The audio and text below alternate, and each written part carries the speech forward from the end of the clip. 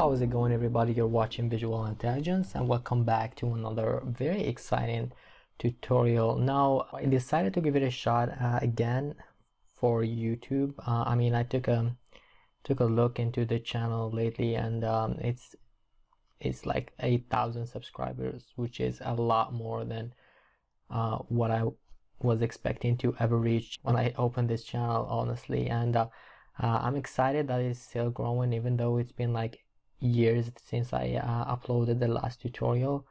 But I'm excited. I want to be back to the platform, to YouTube, doing tutorials. So we're gonna see how it turns out. But so let's jump into the actual tutorial. So today I'll be showing you how to make this logo. So I've been working a lot on logo design in the past 3 years, and this evolved to be my go-to style whenever I want to create a brand, and it's something that I'm kind of getting good at. So I thought I might as well share it on my YouTube channel, which is what I'll be doing today. So this is obviously a fake company, but we're gonna try and recreate this exact logo, and hopefully you'll learn ways to create these kind of simplistic but stylish logos and things like that. So let's create a new document. So since this is Illustrator, the size doesn't actually really matter, but let's go with A4 just so that we're all in the same page. And if I wanted to do a drop shadow or something like that, you can just copy the exact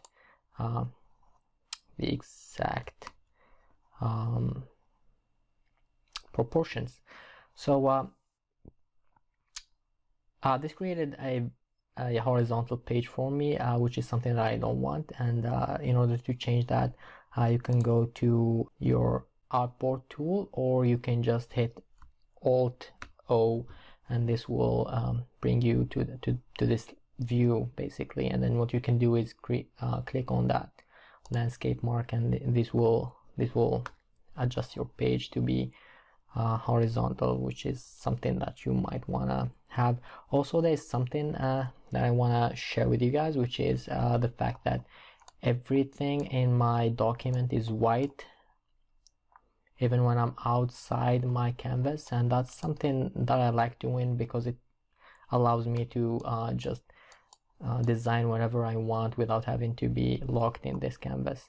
And the way you can do that is you can just hit Control K to go to your preferences, and then you can go to your user interface, and then the canvas color, you can make it at white.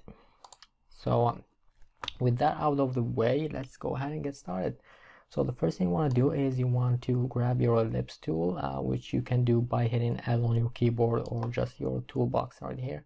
So what you can do is you can click once, and this will ask you to enter the width and height of your circle. And what you can do is let's do 100 just for the sake of being 100 is a nice round number, so let's do that. And this will create a nice circle for you. What we want to do now is we want to duplicate it. So what you can do is you can just copy and paste it, Control C, Control V, and this will paste it in a very awkward way, and then you can go ahead and try to line it up. But that's not the way I like to do things. So what I like to do is to actually hold Alt and then click and drag, and this will create a copy of your circle. Now I'll be using the help of these red magenta type of lines that are called the smart guides, and if you don't have that, you can go to you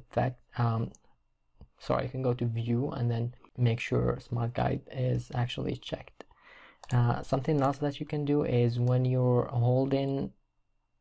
clicking and holding, you can hold Shift as well, and this will constrain the actual angle to be a multiple of 45, which is something nice to help us align this exactly with the other circles, which is something that we want to do. So now that we have 3, that's all we need, at least in this axis. And then what we can do is we can highlight all of them and then click and drag and duplicate them once again. Make sure they are touching each other. So if I zoom in, you can see that they are exactly touching. If they're not touching or they're not snapping, just go to view and make sure snap to point is also checked. If you're using a software that doesn't support snapping or whatever, you can just use you know, reconsider your life choices and maybe join the Illustrator clan. And even if you can't afford it, you know, if you're just learning, there are multiple ways to get Illustrator. Wink wink. So yeah, let's go back to our main subject here. So the next thing you want to do is you want to use a very nice tool in Illustrator, that is the shape builder tool. So if you click that, what you can do now is you can merge shapes together. What we want to do with this tool is we want to just draw our shape, and that's all basically. Now what we want to do is we want to get rid of the extra circles that we don't need. And there we go, we have the basic shape of the logo. So the next step is to pick the colors, and I don't want to just color pick that from the first logo, because that's not going to give you any learning value. So what I want to do is I want to pick colors from scratch in order to show you kind of my thought process in choosing colors and things like that. And maybe you can you know, choose different colors and apply the same logic that I go through and come up with different but beautiful effects. So yeah, so what I did is I clicked on the outline and then clicked on the no fill option, and then we want to go back to our fill, and then we can click on the gradient. And if you don't have this window, you can just go to window and then click on gradient, and it will show you this panel where you can just click on the gradient and it will show and will apply gradient on your shape. Make sure it's selected, by the way. Alright, so we obviously don't want this color, right? So let's give some colors. So what I want to do is I want to go to my swatches panel, and if you don't have that, you can also go to your window and then search for a swatches. So from the swatches we can click and drag colors, and the colors that I want to pick for this style, let's go for a different, just to prove a point here. We don't have to do this color, even though it's kind of beautiful, and if you want this file I can share it with you as well, and you can just steal these colors for other projects as well. I don't mind that really. Alright, so let's do a different one for the sake of argument here. So let's pick a pistachio kind of green color, and then the other side let's go with a yellow color. Alright, if we go to our gradient tool or click G on our keyboard, we can click and drag, and this will alter the angle of the of our gradient, which is something nice. So we can personalize that more.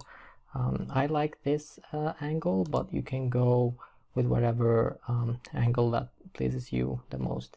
So I don't actually mind these two colors, but let's go ahead and alter them a little bit.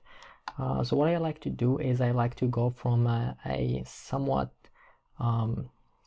cold color, and green is arguably a cold color, but I want to make it more bluish in a way. So I like to go from cold to warm, and this is warm enough, but I find this color to be kind of boring. So what I like to do is maybe increase the yeah. So what I did is I increased the brightness overall of the color, and yeah, I think this looks pretty nice. Maybe we can play around more with the green color as well. Maybe I want it a little bit more greenish.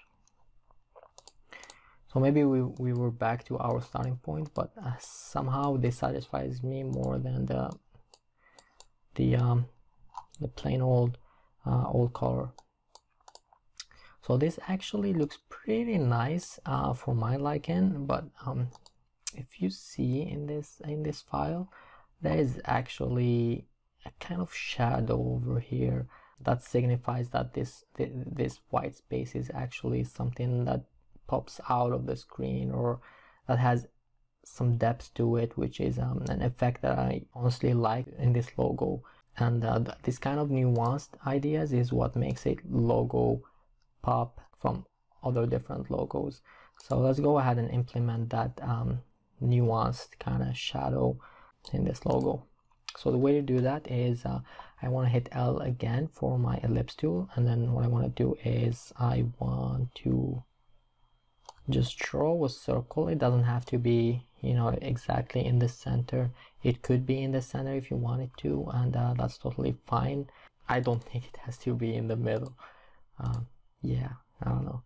So yeah, so what I did is I picked a green color for that. You can pick the green that you used for the cold part of this gradient, and then maybe you can just make it a little bit darker. And then what we want to do is you want to go to Effect, Blur, and then Gaussian Blur, and then if you click Preview, you can see how that looks, and then you can play with the radius. I think 70 works fine for what I'm trying to achieve, but you know, try different angles and then decide for yourself. So what we want to do is we want this to only be visible inside of this shape, right? And the way to do that is we want to click on this shape, Control C to copy it, and then click away, Control F to paste it exactly in place. And then if you hold Shift and then select the circle, it will select both objects. If you right click and then make a clip and mask, it will clip the layer underneath inside the layer that was on top, which is this shape that we copied. And just like that, we have a shadow. Now it does not look exactly attractive yet, and the reason is it's too opaque. And one way to deal with this is if you go click on your white arrow tool, this will allow us to select the shape inside of our clip and mask. If we use the black arrow, we will not be able to select that. So let's go with the white arrow, select the shape inside of the clip and mask, and then what we want to do is maybe decrease the opacity to 50%. Okay, this already looks a lot better,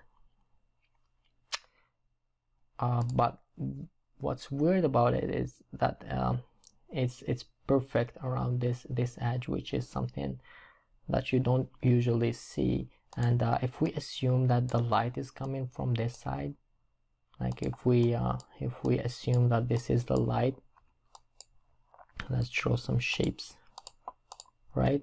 If we assume that this is the light, then the shadow needs to be a little bit down, right? A little bit on the bottom of the thing we wanna shade, right? So we select the white arrow, click on it, and then, you know, play with the position a little bit. Maybe increase the opacity a bit, and you know, depending on your color, you may need to alter these colors a little bit more or less. And yeah, that's something you want to experiment with. So let's delete these. So yeah, this is basically our logo. It looks absolutely stunning in my opinion. It's simple and it's nice.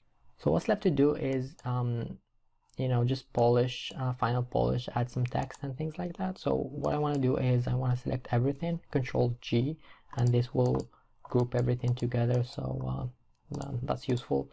And then I want to decrease the size a little bit to give me more space to work with.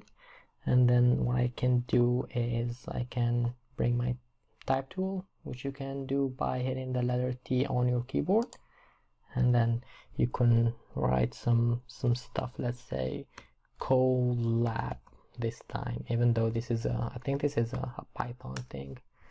I'm not sure, but yeah, I think it's fine if we use that for educational purposes. Yeah, this looks absolutely fine for me, except the font looks terrible. Myriad Pro is the default font that Illustrator gives you, but you obviously don't want to keep the default. So what I can do, a font that I like is Roboto, which is, I think it's the Android font or something like that. And I like it.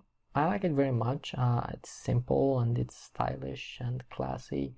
You can go also with you can also do Futura. It's also some trendy font these days, or you can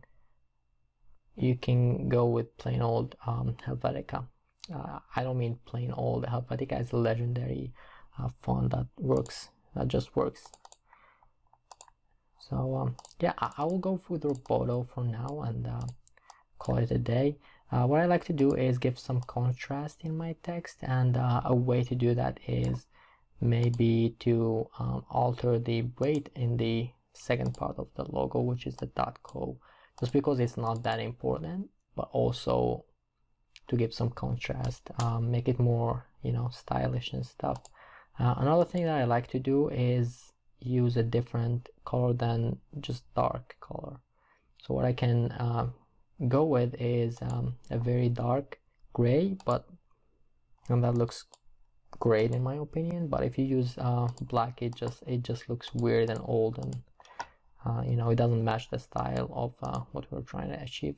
Yeah, so one mistake that I want you to avoid is, some people, you know, that they love maybe they love their colors, and then what they can do is something like this, or you know, they try to give color to the text as well, and that's not a good idea unless your text is actually your logo. When you have a word mark, you can do that, but when you have a symbolic logo, I suggest you just go with a plain old, you know, static color for the text, and this will make it look incredible in my opinion. So yeah, I'm very happy to have done this tutorial. I'm glad I'm back on YouTube. If you want to support me, you can just go ahead and subscribe to my channel, or you can also go on like our Facebook page. We used to have a website, and then, you know, I lost my YouTube partnership, and so I have no actual YouTube income, and I thought it is just not possible for me to actually, you know, invest in a website. But if it grows, you know, I get back my partnership and work something out, maybe we can create a website and put all our projects and, you know, tutorials and things like that in there. So yeah, this was Visual Intelligence. Thanks a lot for watching, and I will see you next time.